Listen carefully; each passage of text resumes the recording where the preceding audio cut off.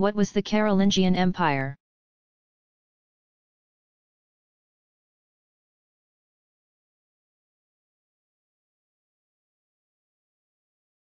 The empire, which united most of Western Europe under a single leader from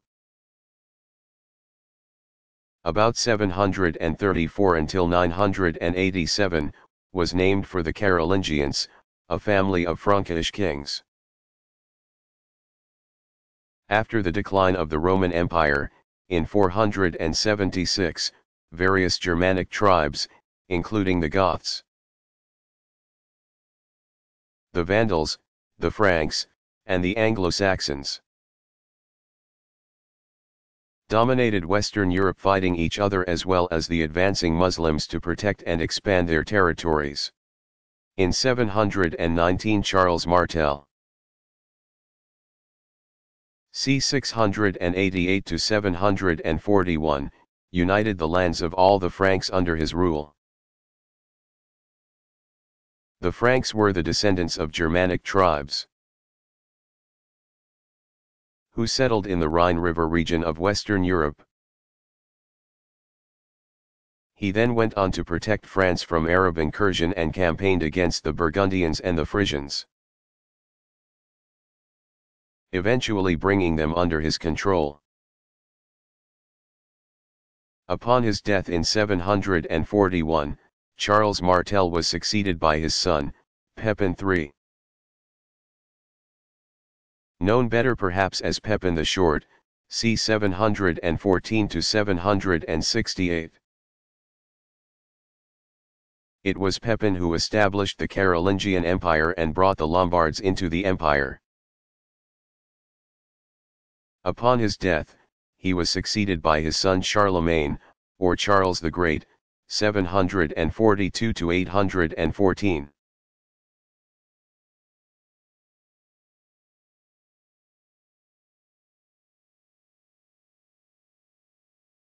Who was Biko?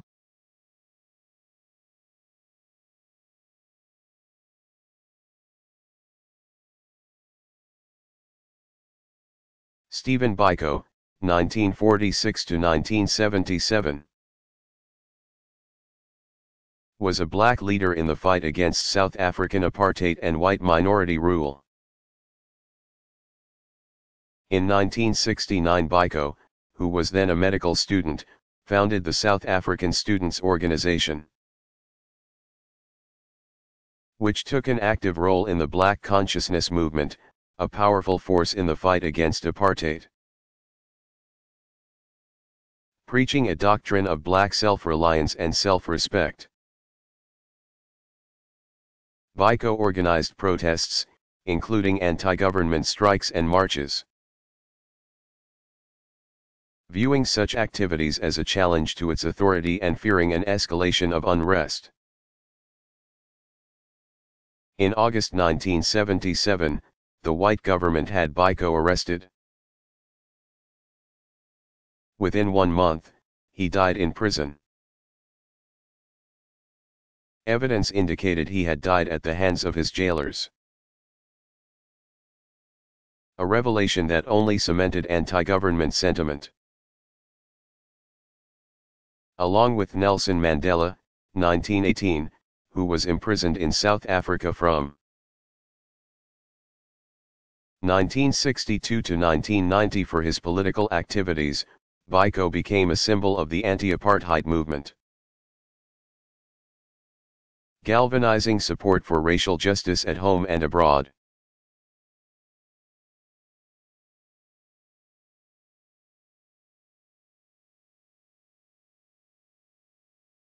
What was the My Lai massacre?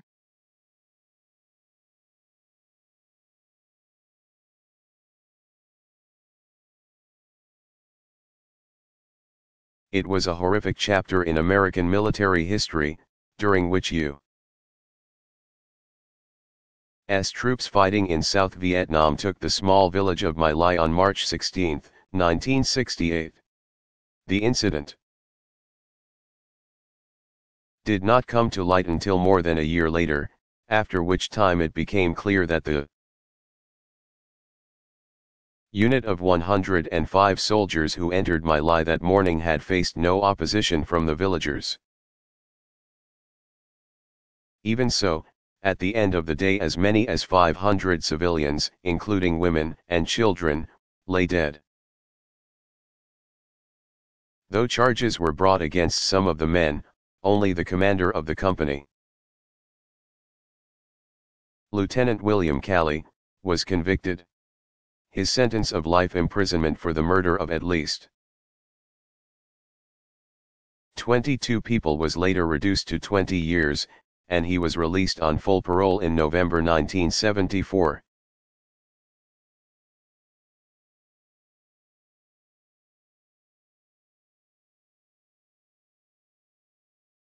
Why was the Battle of Midway important in World War II?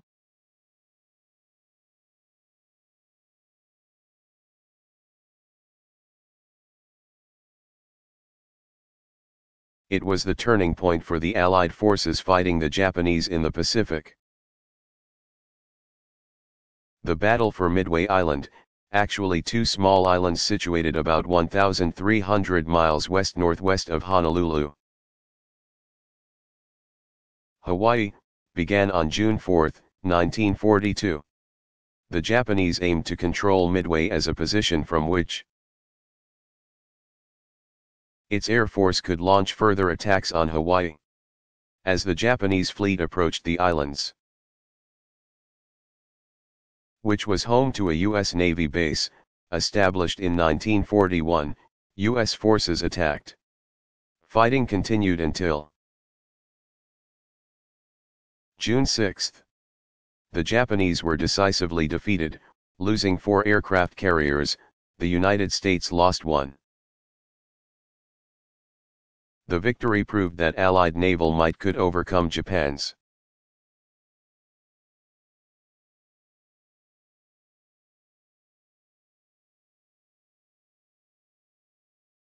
How old are Aesop's fables?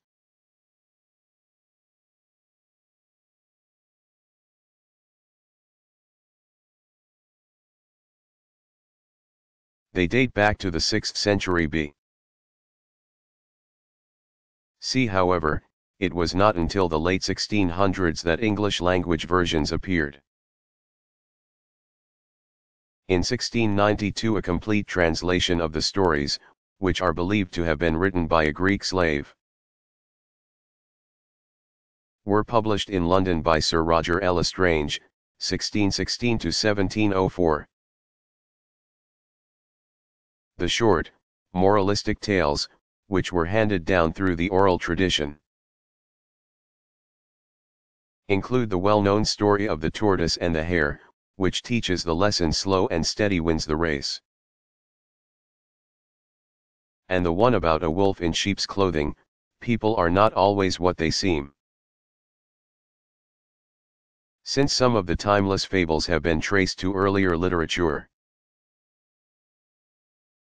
many believe it is almost certain that Aesop is a legendary figure.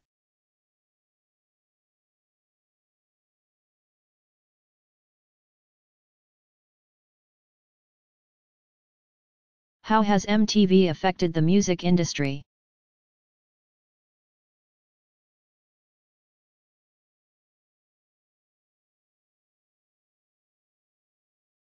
MTV's almost immediate impact was to launch the music careers of fledgling artists. Some critics believe that superstar Madonna, who showed up on the music scene at about the same time as MTV, would not have risen to the heights of fame that she has were it not for music television. Or at least her star might not have risen so quickly. But she and other media-savvy artists exploited the new format to reach the music-buying public the world over, for soon MTV had a global presence. The video channel also gave established artists a boost by airing more than one single off a given album, resulting in several hits from any one recording. Such was the case for artists like Billy Joel, Bruce Springsteen, U2, and Peter Gabriel. Increasingly creative videos gave the works of album-oriented musicians longer lives and steady sales. MTV quickly established itself and the format as an integral part of the music industry. Once the format was proven viable, other music television channels emerged, including VH1, which was begun by media mogul Ted Turner and was later bought by MTV and molded into an adult-oriented music station. The Nashville Network, TNN, which aired country music videos and programming in the 1980s and 1990s, and country music television, CMT. Today, the music video remains an important tool for new and established artists alike. Media analysts also believe MTV has had an impact on modern culture. Since the channel relies on interesting visuals to capture viewing audiences, MTV is constantly upping the creative ante for artists who freely experiment with bright colors, images, rapid-fire editing, motifs, dreamlike imagery, and other visual techniques, which began showing up on other television shows, in movies, and in advertising. Some observers believe the phenomenon has ushered in a new visual order. Of course, MTV has its detractors. Critics argue that the MTV aesthetic is superficial, and that it is accelerating the movement away from traditional forms of literacy. While MTV is praised and panned in the worldwide media, there's no arguing that the music channel continues to be a window on what's hip and hot to the American youth.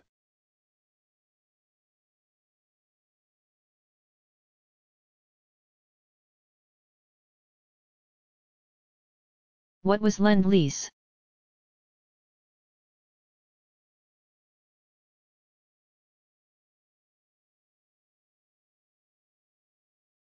Lend-Lease was a plan, developed and strongly supported by President Franklin D. Roosevelt, 1882 to 1945, to extend material assistance to the Allied powers fighting the Axis powers in World War II. 1939 to 45, in the days preceding U.S. involvement in the war, Roosevelt argued that it was imperative for the country to come to the aid of those fighting Germany and Italy. It was similar to helping your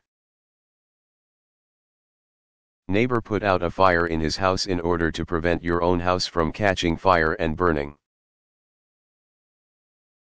Under Lend-Lease, which was passed by Congress on March 11, 1941, approximately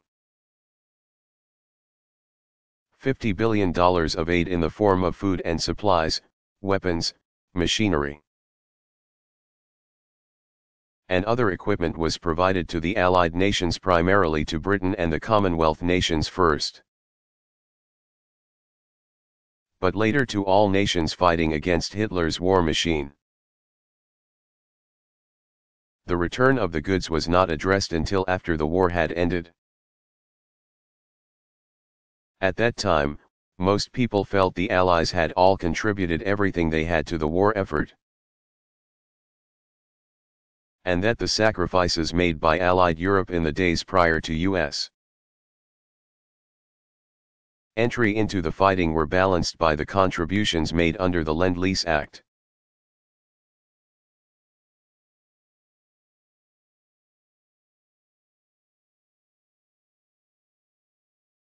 What does Messiah mean?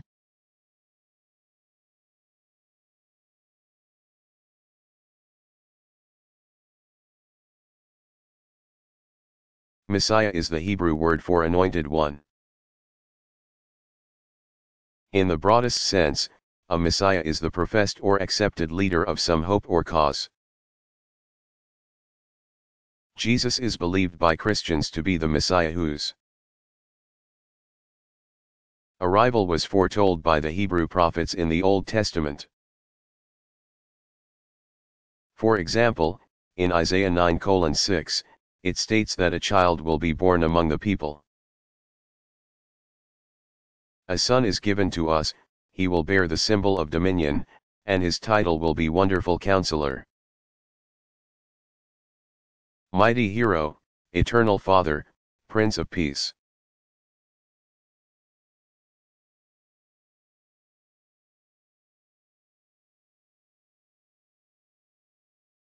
Who were the Angles?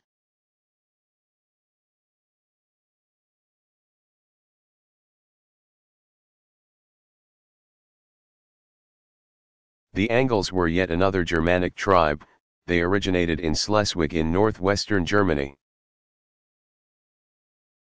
Like other Germanic peoples, they were on the move by the 5th century. Arriving in England, the Angles joined the Saxons, also a Germanic-speaking people. After which time they together became known as Anglo-Saxons, a term referring to any non-Celtic settler of Britain.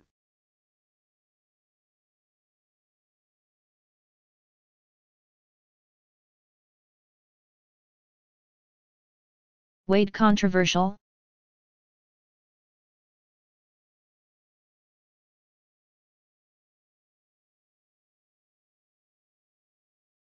The 1973 Supreme Court decision in the case of Roe v. Wade legalized abortion in the United States and has probably engendered more public controversy than any other legal decision of the late 20th century. Women's access to safe abortion continues to be the subject of debate. At issue in legal cases, and has inspired overzealous anti-abortion activists to violence against doctors who perform abortions and office workers in women's health clinics. The 7 Supreme Court justices who issued the majority decision became the recipients of thousands of letters of hatred, some of them threatening. The case was brought as a class action suit, representing all pregnant women, by 21-year-old Norma McCorvey, 1947. Who has since the ruling reversed her feeling and joined the anti-abortion camp as a right-to-life advocate. But in 1969, under the alias Jane Roe, McCorvey claimed that Texas's abortion law, on the books since 1859, violated her constitutional rights and those of other women. The other party named in the case was Texas District Attorney Henry B. Wade, 1914 to 2001, who argued to uphold Texas state law that punished anyone who gave an abortion. Despite the fact that the ruling in the case would do nothing to help McCorvey, for whom even a favorable decision would come too late to end her unwanted pregnancy, her lawyers, Linda Coffey and Sarah Weddington, agreed to pursue the case as a test. The crux of the plaintiff's case is best summed up by arguments made before the Supreme Court, when in December 1971, Weddington argued that Texas's ability to compel women to bear children infringed on a woman's right to control her own life. It was therefore a violation of the Constitution, the 14th Amendment,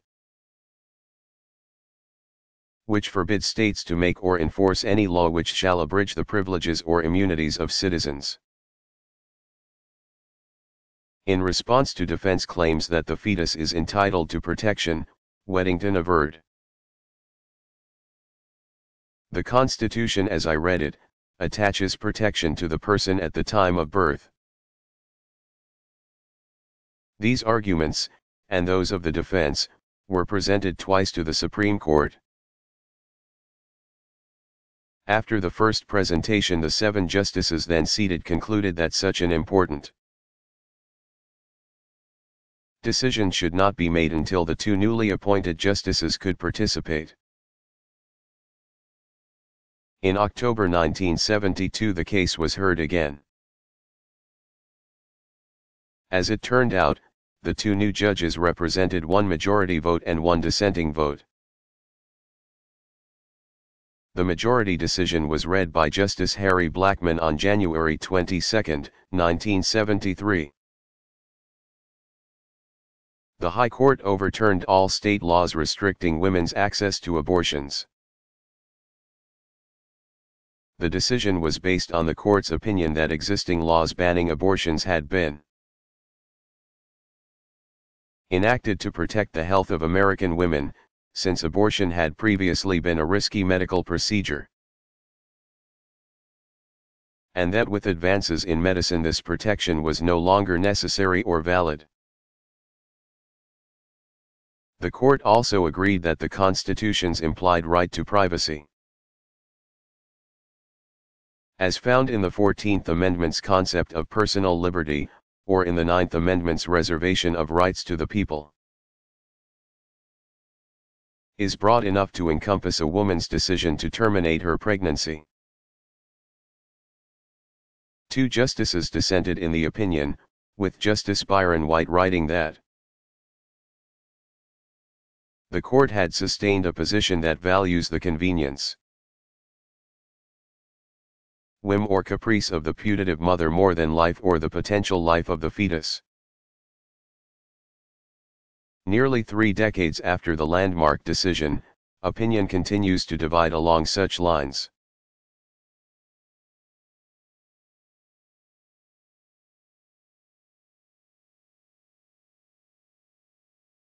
What were the effects of the Dust Bowl?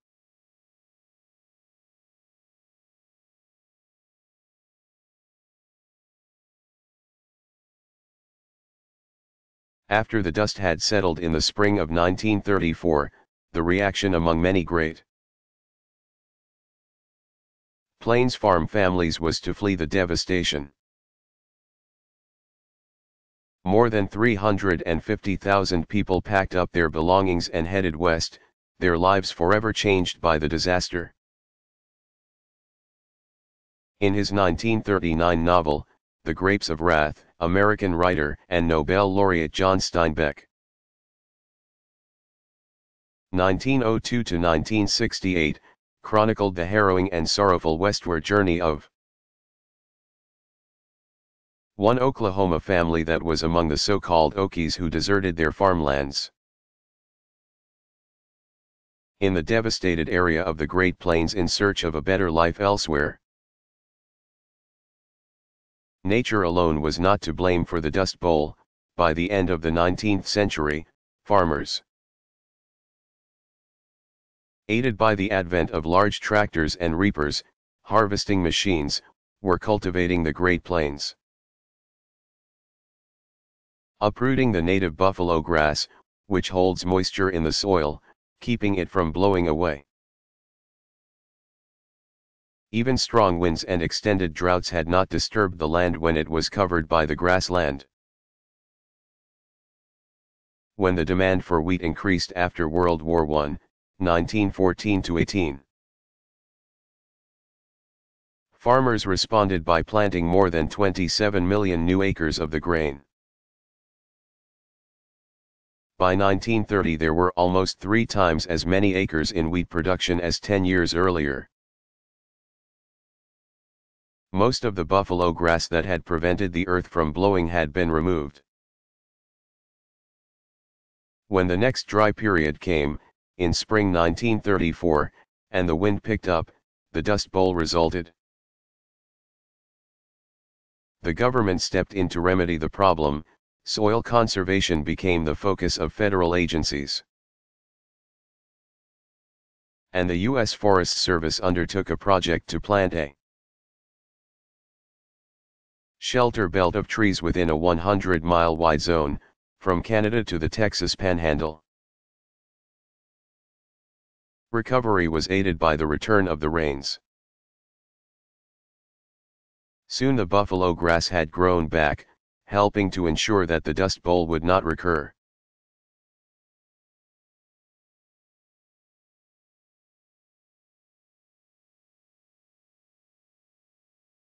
Are the Bushes the first father-son presidents?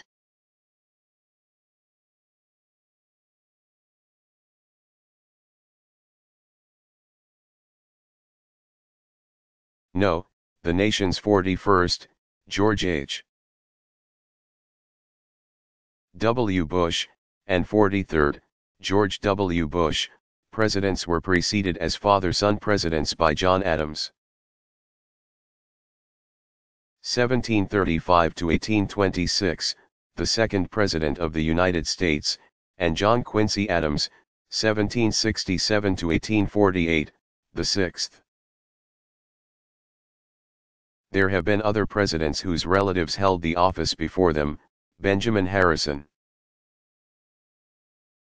The 23rd President, was the grandson of the nation's ninth, William Henry Harrison.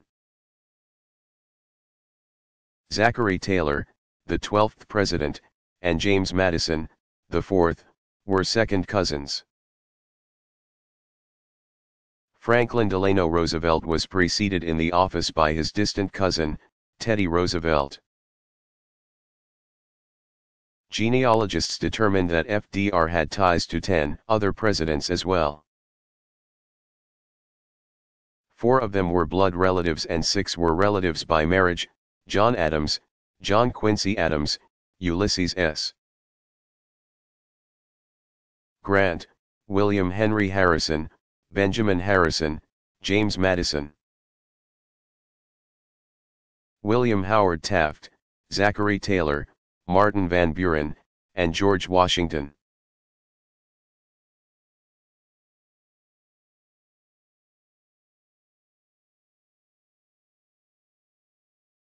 When did modern medicine begin?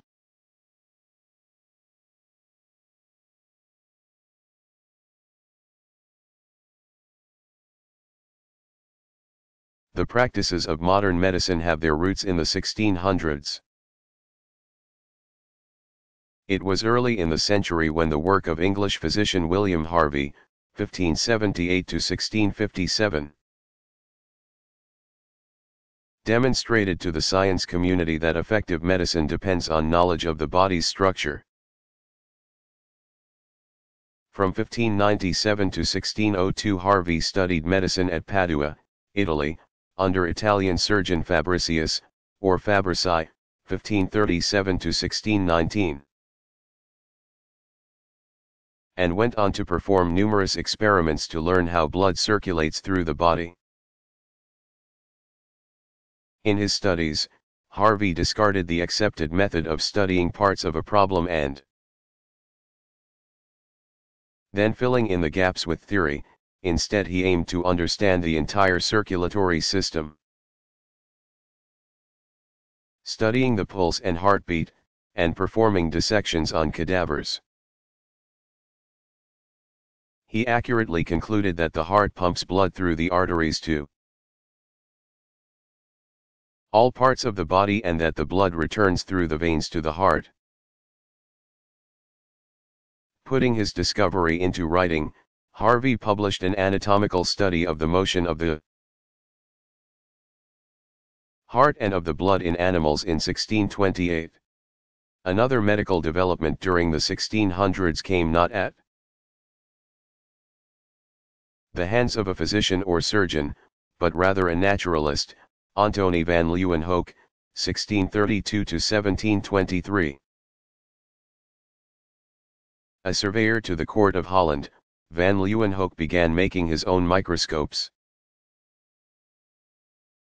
and used them to study organisms invisible to the naked eye. He had discovered microorganisms. Leeuwenhoek also observed, but did not name, bacteria. And he accurately described red blood corpuscles, striated muscle fibers, and the lens of the eye. This amateur scientist also disproved the theory of spontaneous generation. the belief that living organisms could be generated by lifeless matter.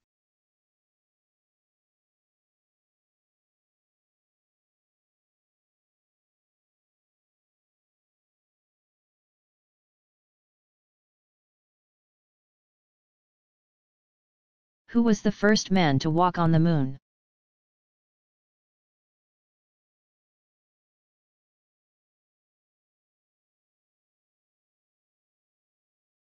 It was American astronaut Neil Armstrong, 1930, who, on July 20, 1969, stepped out of the lunar module from Apollo 11 and walked on the moon. Armstrong, who was joined by astronaut Edwin Buzz Aldrin Jr. 1930, uttered the famous words, "That's one small step for a man, one giant leap for mankind." The live voice transmission had dropped the A before man, but it was added in later.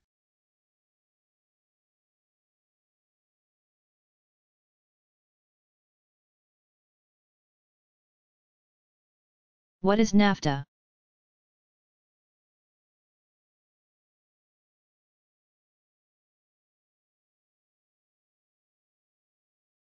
NAFTA is the North American Free Trade Agreement, signed on December 17, 1992, by U.S. President George H. W. Bush, 1924, Canadian Prime Minister Brian Mulroney, 1939, and Mexican President Carlos Salinas de Gortari, 1948. It went into effect January 1, 1994. Inspired by the success of the European Community's Open Trade Agreement. The architects of NAFTA aimed to create free trade among North America's three largest countries. A 1988 pact between the United States and Canada had already lifted numerous barriers to trade between the two nations. That agreement was expanded to include Mexico through a series of negotiations that were preliminarily approved in August 1992 and were concluded with the signing of NAFTA later that year. The agreement removes trade barriers, including customs duties and tariffs, over the course of 15 years. Allowing commodities and manufactured goods to be freely traded among the three nations. NAFTA also includes provisions that allow American and Canadian service companies to expand their markets into Mexico.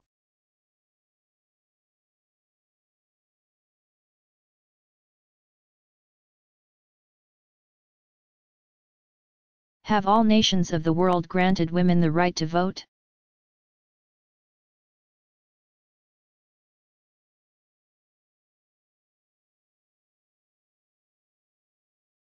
No, in a few nations women remain disenfranchised. By the 1990s, women had a legal right to vote everywhere in the world except in 6 Middle Eastern countries: Saudi Arabia, Kuwait, Bahrain, Oman, Qatar, and United Arab Emirates, as well as in Brunei, a small oil-rich country in Southeast Asia. In 2001, Bahrain extended equal voting rights to women, and in 2003 Qatar did the same. But a traditional interpretation of Islamic law kept Muslim women from voting in a few conservative Persian Gulf states. Kuwaiti lawmakers proposed limited women's suffrage in spring 2005, but the measure was not approved. There was mounting pressure, from inside and outside the Muslim world, for this to change. The issue was an important focal point for the Human Rights Watch, an international watchdog group. In October 2004, a high-ranking Egyptian cleric spoke out on the contentious issue, saying, It is the right of a Muslim woman to vote for and speak her opinion about whoever serves public or greater interests. He went on to clarify that he was talking about Muslim women in all Muslim countries. In Egypt, Kuwait, and others. Suffrage for women has been won country by country and decade by decade. Further, within many countries, rights have been extended only gradually. For example, beginning with local elections. The first nations to extend broad voting rights to women were New Zealand in 1893, Australia, and South Wales in 1902, and Finland in 1906. In the 1910s, women in several European and Scandinavian nations, including Austria, Denmark, Germany, Luxembourg, the Netherlands, Norway,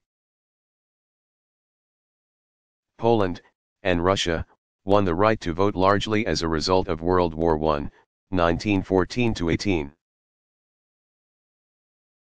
The 1920s added not only the United States and the United Kingdom, to a voting status equal to men, but about a dozen other nations, including the former Czechoslovakia and Sweden. Every decade since added more nations to the tally, so that as of 2004 only a few nations denied women the right to vote.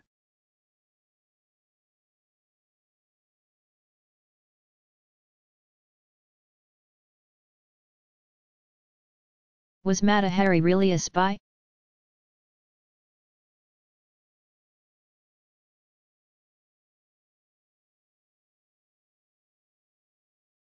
When Dutch-born Margaretha Zell MacLeod, 1876–1917, was arrested in Paris on February 13, 1917. There was scant hard evidence that this woman, known throughout Europe as Mata Hari, was actually a spy for the Germans during World War I, 1914–18, but there was plenty of evidence that she had long consorted with the enemy and had been paid by them, but for exactly what was never discovered. Nevertheless, the testimony heard by the jury over 2 days in July in a closed Parisian courtroom was enough to convince them that this former exotic dancer, who could count as her lovers a who's who of European men, was, in fact, a spy.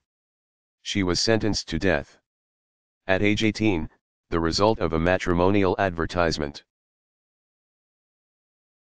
She married a middle-aged colonial captain in the Dutch army, John Rudolph Campbell MacLeod. He was posted to duty on the island of Java, where his young and beautiful wife,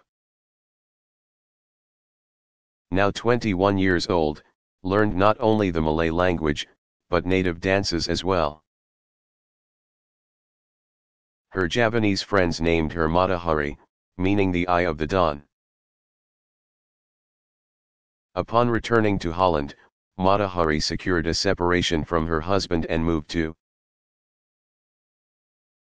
Paris, where she enjoyed a life of excess and soon became known as an exotic Hindu dancer. She performed throughout Europe, all the while engaging in liaisons with powerful and wealthy men. In 1914 she moved to Germany, where she is believed to have been trained as a spy in Antwerp. With World War I on, Mata Hari returned to Paris. She was permitted to enter France since she owned property there and was a citizen of neutral Holland. She renewed her ties with men of influence and in that capacity collected information for the Germans. The Allied nations kept a close eye on her, and, suspecting her of espionage, set a trap for her. She became a double agent. The French sent her to Spain to work but there she reportedly met regularly with German intelligence agents. When the Germans ordered her back to Paris, Allied officials having intercepted a German cable for her awaited her return. They arrested Mata Hari, who was found in possession of a check from the Germans. At her trial, a report compiled by the French and holding Mata Hari responsible for the deaths of some 50,000 Allied soldiers, was brought into evidence. She was killed by firing squad on October 15, 1917, the war still more than a year from ending.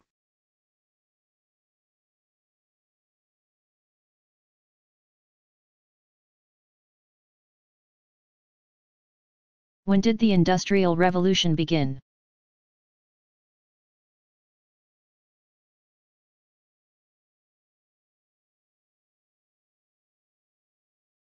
The Industrial Revolution began in Great Britain during the 1700s. And by the early 1800s it had spread to Western Europe and the United States. It was brought about by the introduction of steam power-driven machinery to manufacturing. By the close of the 1800s most finished goods, which had once been made by hand or by simple machines, were produced in quantity by technologically advanced machinery.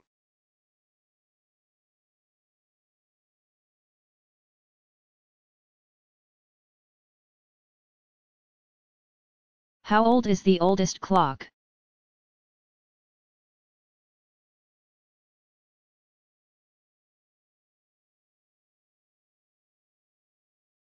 The first mechanical timekeeping device was a water clock called a clepsydra, which was used from about 1500 B.C. through the Middle Ages, 500-1350.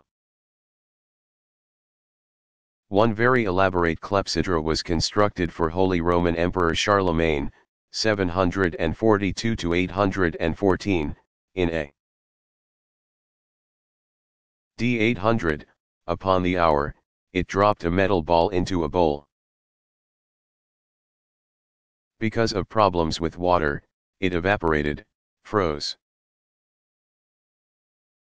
and eroded the surfaces of its container. A more accurate device was needed. It is believed that the first completely mechanical clock was developed by a monk around 1275. The clock was driven by the slow pull of a falling weight that had to be reset to its starting position after several hours.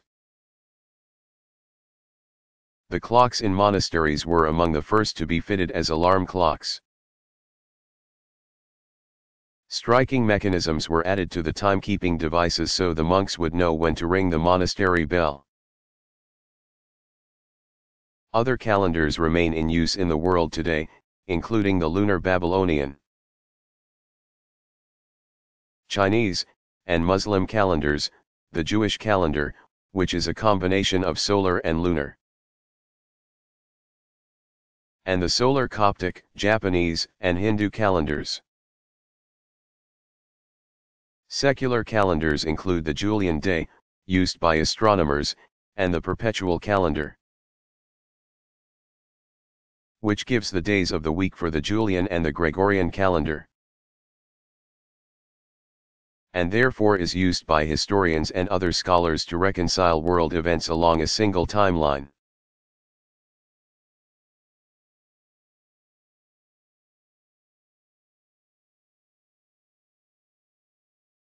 What caused the Mexican War?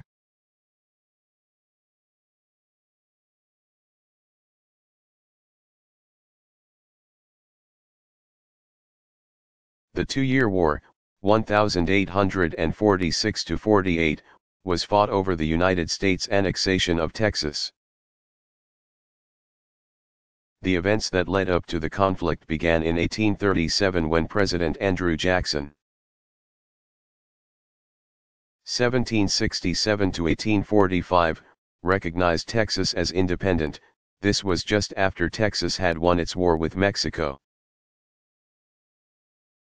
Republic of Texas President Sam Houston, 1793 to 1863, felt that protection against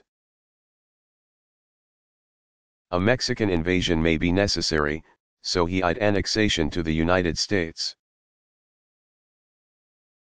In the meantime, Mexican President Antonio López de Santa Anna, 1794 to 1876,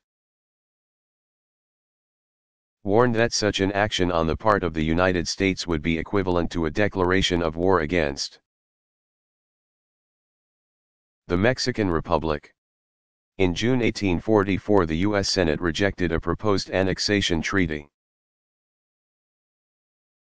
But later that year, Democratic Party nominee James K.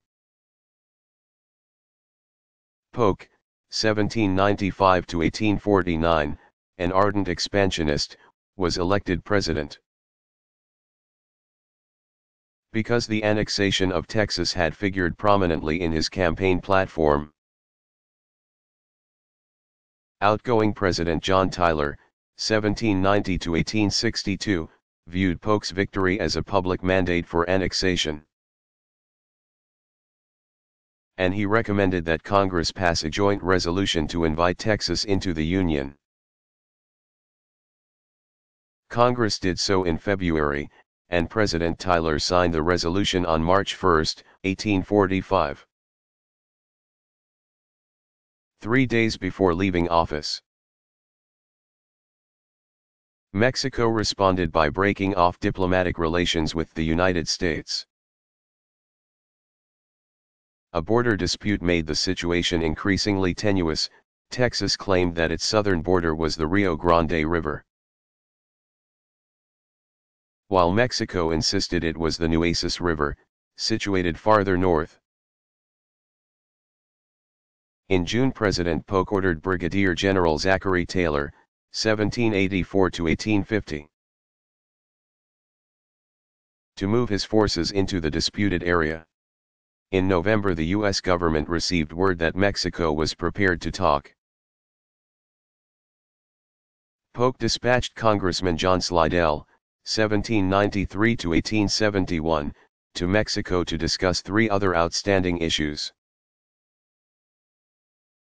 the purchase of California, for $25 million, the purchase of New Mexico, for $5 million, and the payment of damages to American nationals for losses incurred in Mexican revolutions. This last point was critical to the negotiations, as Polk was prepared to have the United States assume payment of damages to its own citizens in exchange for Mexico's recognition of the Rio Grande as the southern border of Texas. But upon arrival in Mexico City, Slidell was refused the meeting. President José Joaquim Herrera, 1792 to 1854, had bowed to pressure, opposing discussions with the United States.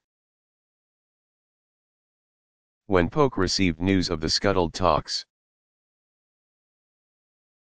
he authorized General Taylor to advance through the disputed territory to the Rio Grande.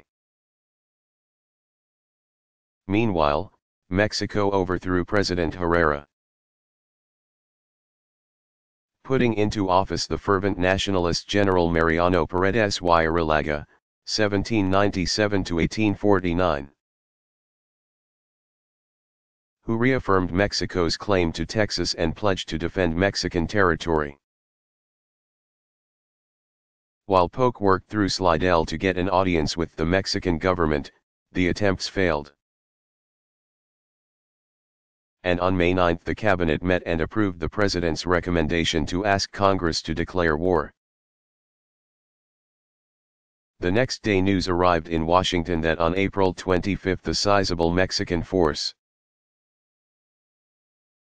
had crossed the Rio Grande and surrounded a smaller American reconnaissance party. 11 Americans were killed and the rest were wounded or captured. On May 11, Polk delivered a message to Congress, concluding, "Mexico has shed American blood upon the American soil.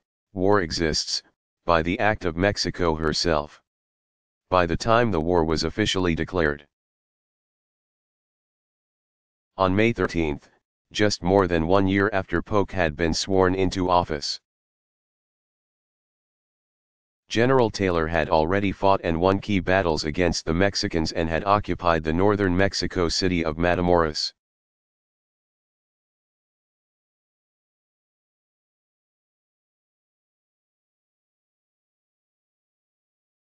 How did World War I begin?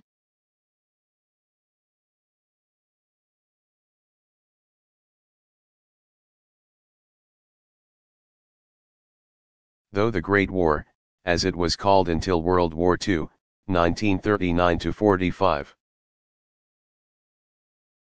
was sparked by the June 28, 1914, assassination of Archduke Francis Ferdinand of Austria-Hungary. 1863–1914, the war in Europe had been precipitated by several developments. National pride had been growing among Europeans, nations increased their armed forces through drafts. And colonialism continued to be a focus of the European powers, as they competed with each other for control of lands in far-off places. Meantime, weapons and other implements of war had been improved by industry, making them deadlier than ever. So on that June day in the city of Sarajevo, then the capital of Austria-Hungary's province of Bosnia and Herzegovina, when a gunman named Gavrilo Princip, 1894–1918, shot down Archduke Ferdinand, it is not surprising that Austria-Hungary responded with force.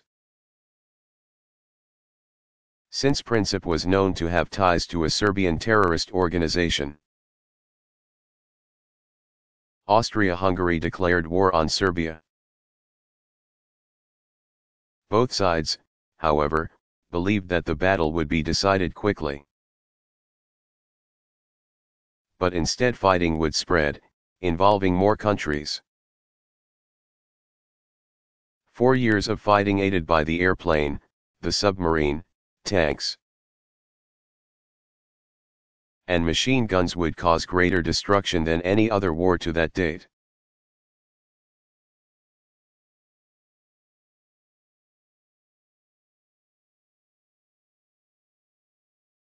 Why was the fire at the Triangle Shirtwaist Factory important to the labor movement?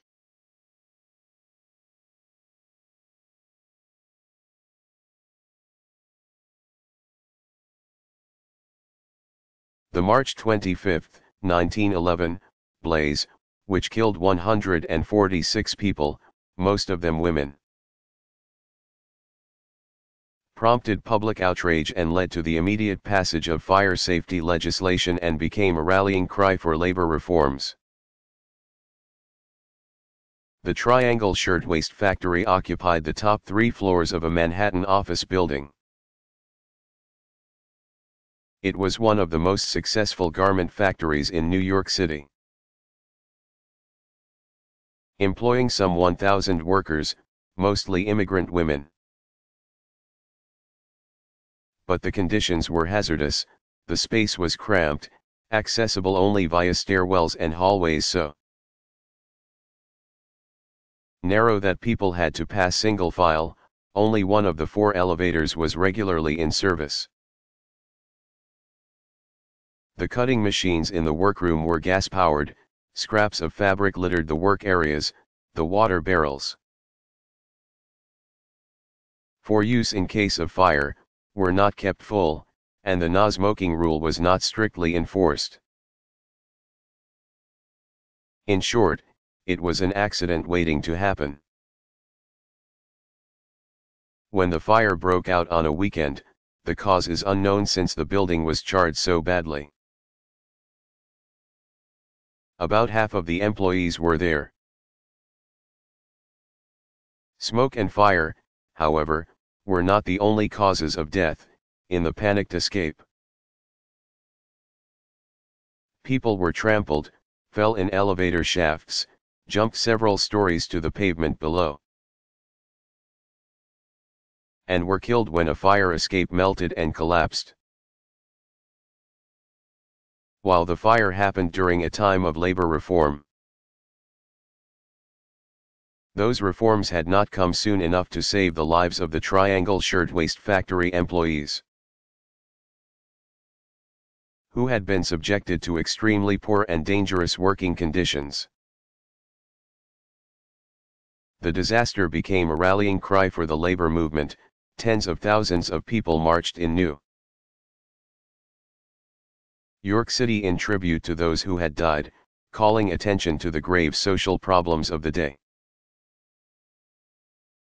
In New York State, the fire safety reforms for factories came right away. The legislature appointed investigative commissions to examine factories statewide, and 30 ordinances in New York City were enacted to enforce fire prevention measures. One of the earliest was the Sullivan-Hoye Fire Prevention Law of October 1911, which combined 6 agencies to form an efficient fire commission. Soon factories were required to install sprinkler systems. The Triangle Shirtwaist Factory fire became an object lesson for the entire nation, prompting the consolidation of reform efforts. The much-needed labor reforms, which addressed the miserable working conditions, did not come until years later.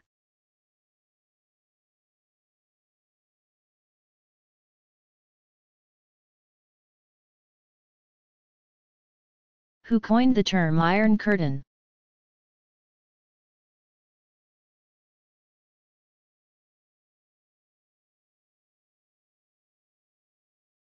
It was former British Prime Minister Winston Churchill, 1874 to 1965. In a March 1946 speech in Fulton, Missouri, he remarked that an iron curtain has descended across the continent. The statesman, who had been instrumental in coordinating the Allied victory in World War II, 1939-45, was commenting on Soviet leader Joseph Stalin's, 1879-1953, tactics in Eastern Europe, which indicated the Soviets were putting up barriers against the West and building up Soviet domination behind those barriers. Just as he had issued warnings of the threat posed by Nazi Germany prior to World War II. Churchill astutely observed the rapidly emerging situation in Eastern Europe. In 1946 the Soviets installed communist governments in neighboring Romania and in nearby Bulgaria. In 1947 Hungary and Poland came under communist control as well. And the following year, communists took control of Czechoslovakia. These countries, along with Albania, Yugoslavia, and East Germany, soon formed a coalition of communist allies and the Eastern Bloc was formed. The United States and its democratic allies formed the Western Bloc. The stage was set for the Cold War, 1947-89.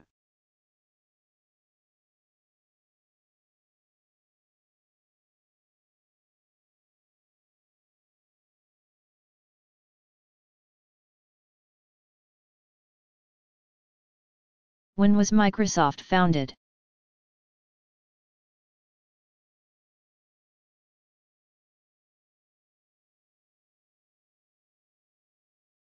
It wasn't all that long ago, 1975, That computer whiz Bill Gates, 1955.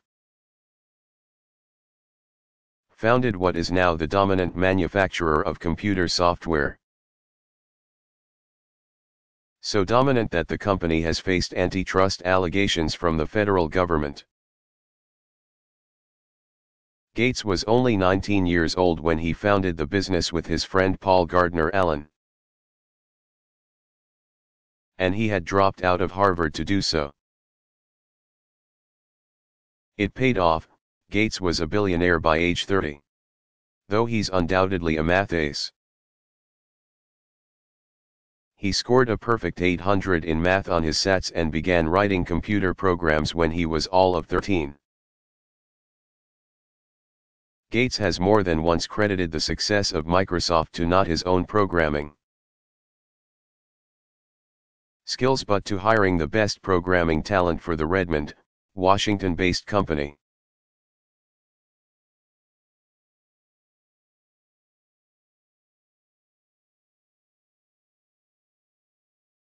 What was the arms race?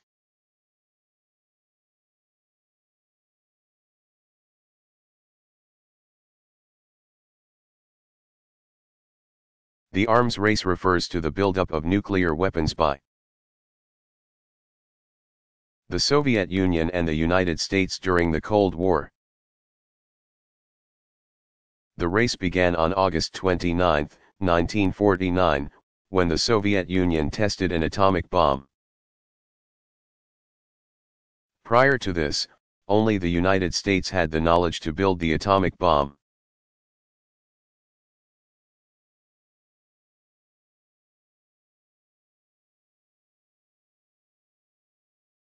Who were the Franks?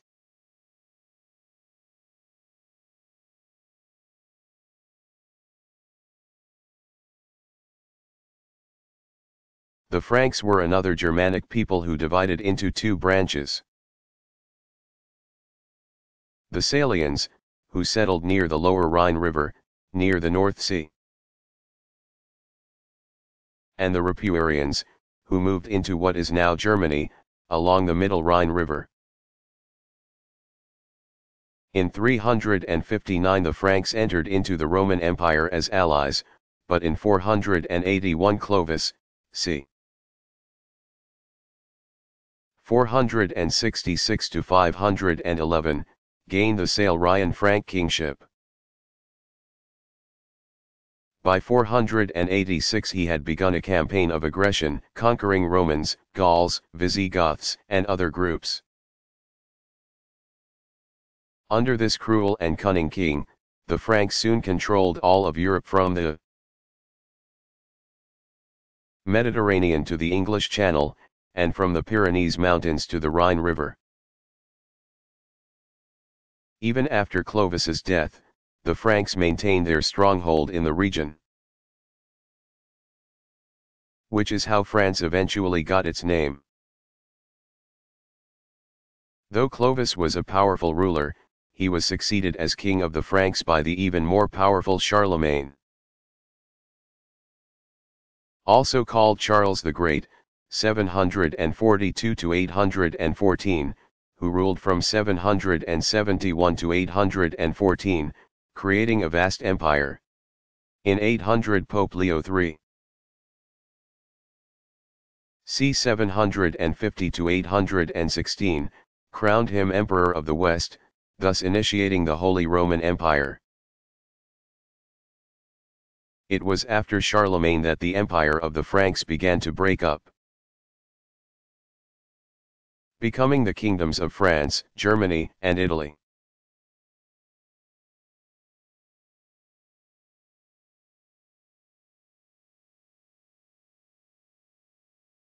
How many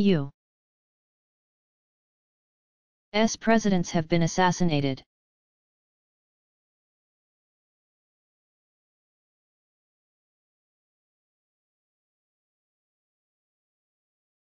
Four American presidents were assassinated in office. Abraham Lincoln, James Garfield, William McKinley, and John F. Kennedy. Abraham Lincoln, 1809 to 1865, was shot on the evening of April 14, 1865, as he sat in the presidential box of Ford's Theater in Washington, D.C., watching a performance of Our American Cousin. The man who fired the shot was actor John Wilkes Booth, 1838 to 1865. Who then jumped onto the stage, fell, breaking a leg, and limped away, calling out, "Sic semper tyrannis," a Latin phrase meaning thus always to tyrants. The president lived through the night, attended by family. He died just after 7 a.m. On April 15. He was succeeded in office by Vice President Andrew Johnson, 1808 to 1875. On April 26 the search party found Booth in a Virginia barn, where he was fatally shot. James Garfield, 1831 to 1881, was en route to a class reunion at Williams College, Williamstown, Massachusetts, on July 2, 1881, when his assailant fired 2 shots at him in a Washington, D.C. train station. The shooter was Charles J. Guiteau, 1841-1882, who held a grudge against the president. One of Guiteau's bullets had only grazed the president. The other was fixed in his back, and doctors were unable to locate it. Today the president's life might well have been spared, but the medical treatment of the late 1800s, which lacked both the X-ray machine and antiseptics, could not save him. He lived 80 days more, dying at a cottage on the New Jersey shore on September 19. He was succeeded in office by Vice President Chester Arthur, 1830 to 1886. Guiteau's trial lawyer would later claim that Garfield's assassin was insane. But it was an unsuccessful plea for his life. In 1882 he was convicted and hung. On September 6, 1901, President William McKinley, 1843 to 1901, was attending a reception in Buffalo, New York, where the previous day he had delivered a speech. As he approached a man to shake his hand, the fellow fired 2 shots at McKinley. One bullet delivered only a minor flesh wound, but the other lodged in his stomach. Surgeons operated, but gangrene and infection set in, claiming the president's life the morning of September 14. He was succeeded in office by Vice President Theodore Roosevelt, 1858 to 1919. The shooter was identified as avowed anarchist Leon F. Cholgaz, 1873 to 1901, he was tried, convicted, and put to death in 1901. President John F. Kennedy, 1917 to 1963, accompanied by his wife, Jacqueline Bouvier Kennedy, 1929 to 1994. Traveled in a motorcade through the streets of Dallas, Texas, on November 22, 1963. They were en route to the Dallas Trade Mart, where the president was scheduled to make a lunchtime speech. At 12:30 p.m., shots rang out. The president, who was riding in the back seat of a convertible, was hit in the neck and head. He was rushed to a nearby hospital, where he died at 1 p.m. The nation's loss was immediately felt, as television and radio stations broadcast the message live that Kennedy had been shot and killed. He was succeeded by Vice President Lyndon Baines Johnson, 1908 to 1973. Who took the oath of office aboard an airplane just after 2:30 p.m. Additionally, there were assassination attempts on the lives of Presidents Andrew Jackson, April 14, 1835, Theodore Roosevelt, October 14, 1912, Franklin D. Roosevelt, February 15, 1933, Harry S. Truman, November 1, 1950, Gerald R. Ford, 2 attempts, both in September 1975, and Ronald Reagan, March 30, 1981. Theodore Roosevelt and Ronald Reagan recovered from their injuries. The others were not injured in the attempts.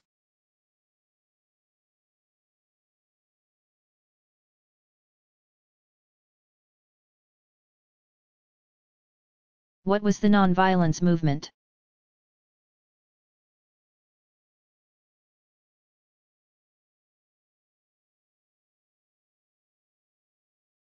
The Reverend Martin Luther King Jr. 1929 to 1968, was committed to bringing about change by staging peaceful protests. He led a campaign of nonviolence as part of the civil rights movement.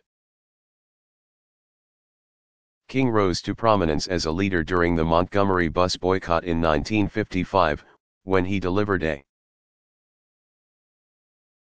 speech that embodied his Christian beliefs and set the tone for the nonviolence movement, saying, "We are not here advocating violence.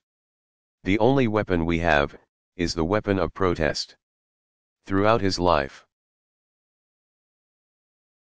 King staunchly adhered to these beliefs even after terrorists bombed his family's home. King's arsenal of democratic protest included boycotts, marches. The words of his stirring speeches, comprising an impressive body of oratory, and sit-ins. With other African American ministers, King established the Southern Christian Leadership Conference. 1957, which assumed a leadership role during the civil rights movement. The nonviolent protest of Black Americans proved a powerful weapon against segregation and discrimination. A massive demonstration in Birmingham, Alabama, in 1963 helped sway public opinion and motivate lawmakers in Washington to act when news coverage of the event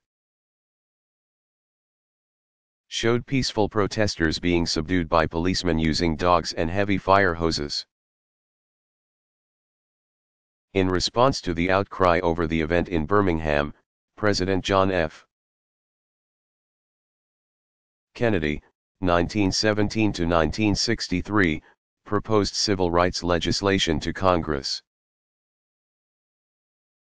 The bill was passed in 1964. That same year, Martin Luther King Jr. received the Nobel Peace Prize for his nonviolent activism. King's policy of peace was challenged 2 years later when the Student Nonviolent Coordinating Committee, SNCC, tired of the violent response with which peaceful protesters were often met, urged activists to adopt a more decisive and aggressive stance and began promoting the slogan Black Power. The civil rights movement, having made critical strides, became fragmented, as leaders, including the highly influential Malcolm X, 1925 to 1965, differed over how to effect change. On April 4, 1968, King was in Memphis, Tennessee, to show his support for a strike of black sanitation workers when he was gunned down outside his hotel room shortly after 5:30 in the evening. As news of King's death swept over the nation, blacks in 168 American cities and towns responded with rioting, setting fire to buildings, and looting white businesses. Commenting on the terror, radical African American leader Stokely Carmichael said, "When white America killed Dr. King last night, she declared war on us." The chaos continued for a week. When the rioting ended on April 11, there were 46 dead. Most of them black, 35,000 injured, and 20,000 jailed. Nevertheless, the violent crime that claimed the leader's life and the violence that erupted after news spread of his death have not, decades later, overshadowed King's legacy of peace and his message of the brotherhood of all people.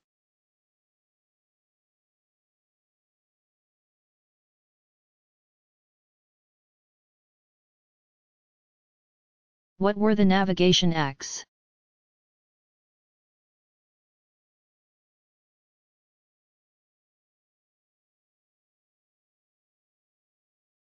Between 1645 and 1761, British Parliament passed a series of 29 laws intended to tightly control colonial trade,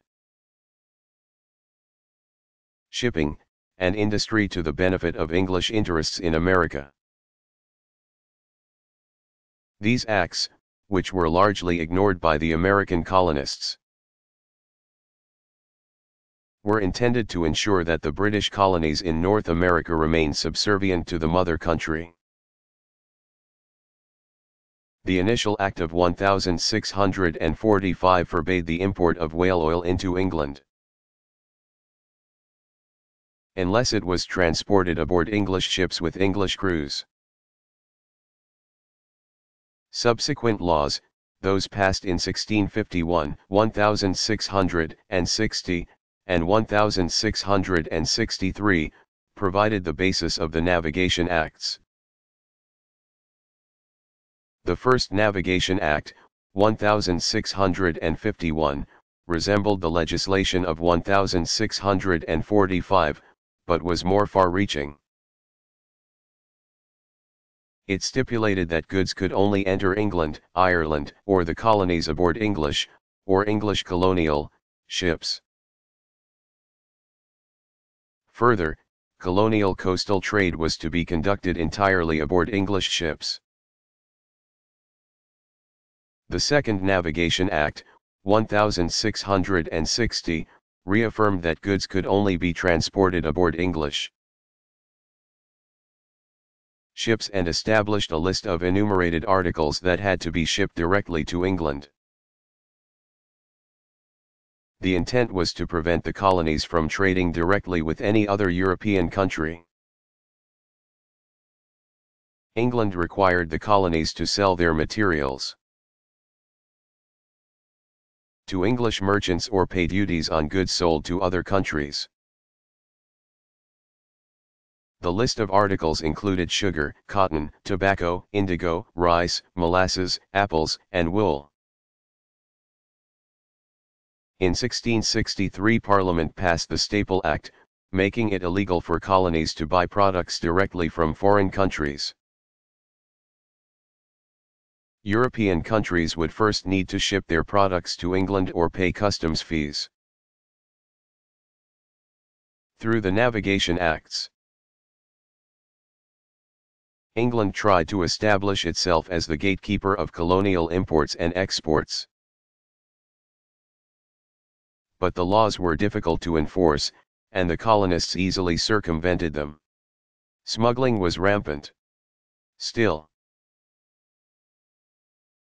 the laws, which continued to be passed until the eve of the American Revolution, 1775–83, had little effect on the colonial economy, which grew at twice the rate of England's during the period.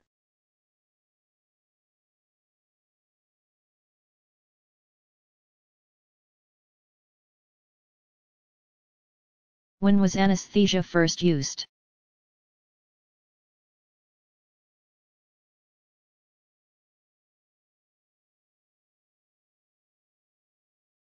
The first use, which was the subject of an embittered debate, was determined to have been in 1842, when Georgia physician Crawford Williamson Long, 1815 to 1878, became the first doctor to use ether as an anesthetic. He went on to use ether in 7 more operations before 1846. When he made a public demonstration of anesthesia. Long published his accounts of the experiences in December 1849. But Boston dentist William T. G. Morton, 1819 to 1868, disputed Long's claim to have been first in using anesthesia. Morton had begun experimenting with anesthetics at about the same time as Long. And on October 16, 1846, he had arranged the first hospital operation using ether as an anesthetic. A tumor was removed from the neck of a patient at the Massachusetts General Hospital in Boston. Nevertheless, it is Long who gets credit for being the first doctor to use ether during an operation.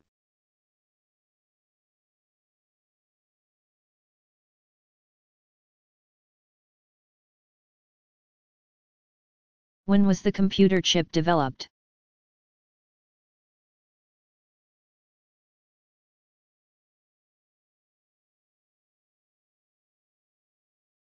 The computer chip, or integrated circuit, was developed in the late 1950s by 2 researchers who were working independently of each other: Jack Kilby, 1923, of Texas Instruments, who developed his chip in 1958, and by Robert Noyce, 1927 to 1990, of Fairchild Semiconductor, in 1959. The chip is an electronic device made of a very small piece, usually less than 1/4 inch square, of silicon wafer, and today has typically hundreds of thousands miniature transistors and other circuit components that are interconnected. Since its development in the late 1950s, the number of tiny components a chip can have has steadily risen, improving computer performance, since the chips perform a computer's control, logic, and memory functions. A computer's microprocessor is a single chip that holds all of the computer's logic and arithmetic. It is responsible for interpreting and executing instructions given by a computer program, software. The microprocessor can be thought of as the brain of the computer's operating system. Many other consumer electronic devices rely on the computer chip as well, including the microwave, the VCR, and calculators.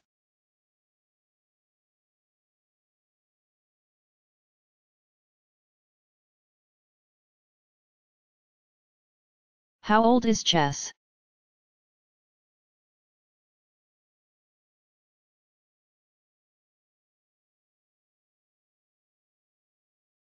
It dates to the Middle Ages. In 1283 Alfonso X, 1221 to 1284, King of Castile and Leon, Spain, commissioned the Libro de Ajedrez, Dados y Tablas, Book of Chess, Dice, and Backgammon, based on an Arabic text. This book is still considered an important source on leisure activities in the Middle Ages. 500-1350.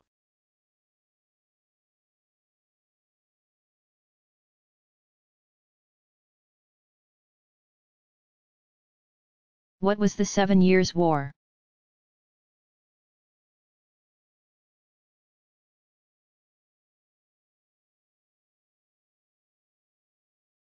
It was a worldwide conflict that began in 1756 between Prussia and Austria, who fought over control of Germany and over who would be the supreme power in Europe. Great Britain threw its support behind King Frederick II, the Great, 1712 to 1786, of Prussia. But by the following year Austria was supported not only by France, but also by Sweden, most of the German states, and, very importantly, Russia. Spain joined the fighting on the side of Austria also, but it was not until late in the game after 1762. With such alliances forged among the European states, the conflict soon spilled over, manifesting itself in the colonies of North America and India, where the French and British fought each other for control.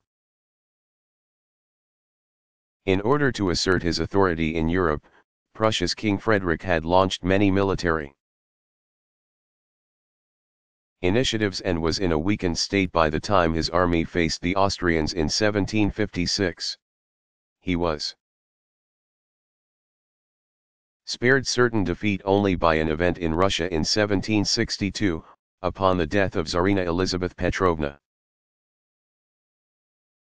1709 to 1762, who had feared King Frederick, Peter III, 1728 to 1762, ascended the Russian throne. Peter, unlike his predecessor, held Frederick in high esteem, and he proceeded to withdraw Russia's support from Austria and reach a peace agreement with Austria's enemy, Prussia. He died that same year. The 7 Years' War ended the next year. On February 15, 1763, with the signing of a peace agreement in Saxony, Germany. The area that Austria had fought to control remained, for the most part, under Prussian rule, positioning Prussia as a leading European power. There were no other territorial changes in Europe as a result of the war. In North America and India, Britain emerged from the conflicts as the victor and as the colonial power.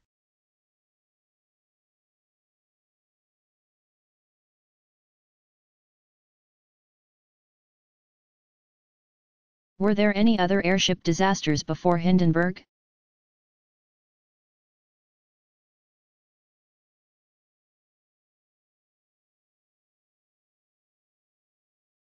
Yes, as Hugo Eckener, 1868 to 1954, and his Zeppelin company laid plans in 1934 to build the large and luxurious Hindenburg.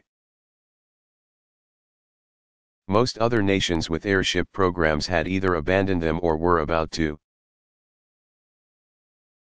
since all had experienced disastrous and fatal crashes. One of these was when a British dirigible R-101 burned on October 5, 1930. Northwest of Paris while on her maiden voyage to Australia. That disaster claimed 54 lives.